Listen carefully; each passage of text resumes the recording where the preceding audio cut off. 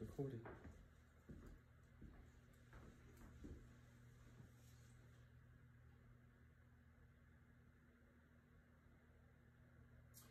Imagine a 6th grade boy sitting in the back of the class in chorus because he's so shy and so timid. To utter a word out loud in front of anyone would just be terrifying for him for several reasons. He doesn't want to be noticed, first of all. Second of all, he's afraid that he might be made fun of because he's not academically gifted. He's not exactly one of the smartest students in the class. And he's not as well dressed as some of the other students in class. And he's not athletically gifted like some of his friends in class. So this kid quite doesn't get who he is. And he doesn't know where he fits. So he chooses to be quiet and be shy. So that day in class, as the kid sat there very quietly, listening to the music, participating as quietly as he could, several things happened. The teacher noticed that he wasn't singing out loud. And he was very, very upset knowing the boy had potential. So about 20 minutes before the end of the class, the teacher said, "I would like to see you after class, please." And of course, all the rest of the class, being 6th graders, go, "Ooh," and "ah," that he's in trouble. You know, that kind of sound. So the next 20 minutes for this shy young boy, who's actually quite lanky and tall for his age, which is another reason why he might be shy. He just sits there frozen in anticipation of what's going to happen to me in 20 minutes. Am I in trouble? So at the end of the 20 minutes, the bell rings. And the kid politely, trepidatiously walks down to the teacher and says, "Yes, sir." And his 6th grade chorus teacher says to him, "I know there's a voice there inside of you, a singing voice. And I have heard the stories about you singing in church. If you do not sing out in my class, I will be transferring you to the recorder class." The boy thought, "Dear God, not the dreaded recorder class." You know, the recorders, those shiny, long, little plastic instruments that they make all kids learn to play. They're horrible. They sound squeaky. And the last thing the boy wanted to was be transferred from chorus into this recorder class.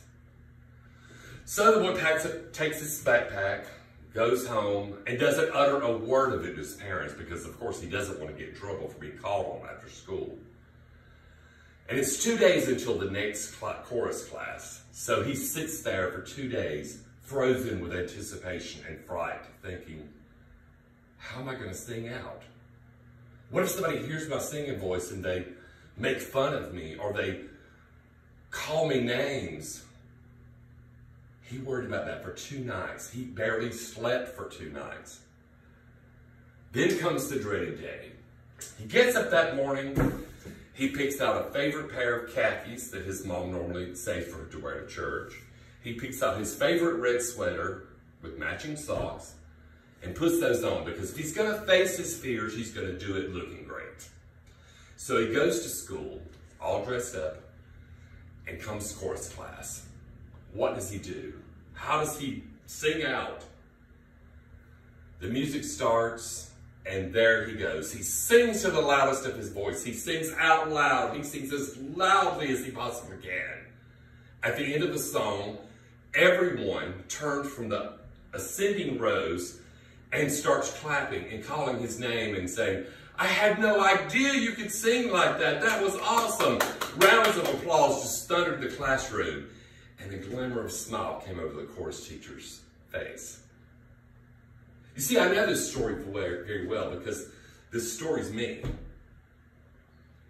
And it continued with rollicking sounds of, "Oh, Tim, how wonderful." Well, all of a sudden, I was the popular kid in chorus. Kids asked me to sit with them at lunch.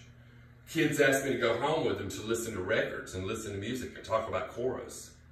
I got to sit with them on the bus in chorus trips. So I suddenly, faced to fear, did what I dreaded to do, facing consequences of, will I be made fun of, or will I reach my potential? Well, that's the moral of this story. A lot of times we face our fears, not knowing whether or not we're going to be successful, if someone's going to laugh at us or if someone's going to snicker. But what really matters is the fact that you faced your fear and you did something that brought out your full potential. So we can't let fear define who we are. And because I faced my fears, I haven't stopped singing since. They haven't been able to shut me up. But the teacher brought out something in me that I didn't think was possible, and that's potential. He brought out the potential in me to be who I was, to make an impression on other people, to show them that I was a singer, I was a performer. Make fun of me or not, that's your choice. But my choice is I'm going to be who I want to be and who I am. And this lesson is something that I carry with me throughout school and throughout life. Take chances. Be who you're really supposed to be. Take chances. Don't worry about what other people think. I did just that, and that's what has led me to coming back to school to study music education. Because if I can use my experience to change one child's life, then all of school and all the money that I paid to go to school will be worth it.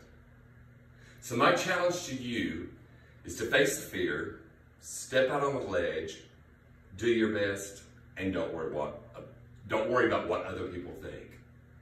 Be yourself. Thank you.